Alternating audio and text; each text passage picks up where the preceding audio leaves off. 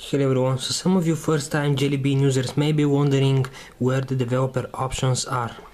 Now when you go into settings, then accounts, my device or whatever, you just can't see them in here. Whatever you search, you cannot see them. Well, that is because they're hidden. Basically, to have them show up, go to settings, more than about phone. Now scroll down and where you see the build number, keep on tapping. You need to tap 7 times.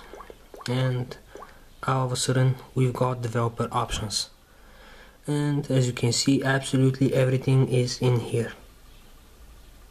All of the options show GPU, force GPU rendering, and so on.